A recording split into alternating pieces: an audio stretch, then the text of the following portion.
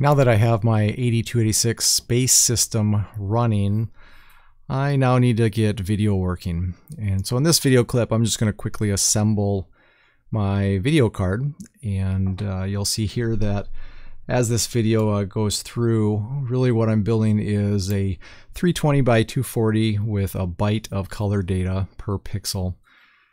And I'm using 4 dual port 32K static RAMs to get that job done.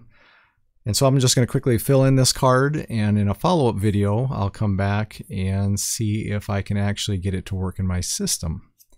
There are plenty of areas for mistakes here, so we'll have to see how this actually tests out as I try to connect it into my system.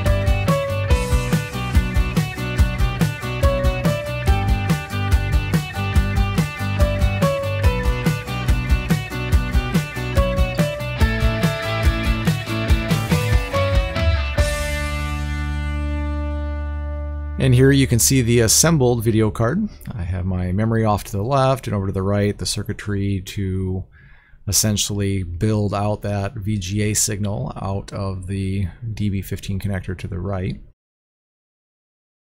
I'm going to quickly test just the physical fitment in the system here. And so I have 2 ISO slots, and I'm just going to plug this in to give you an idea of what this is going to kind of physically look like.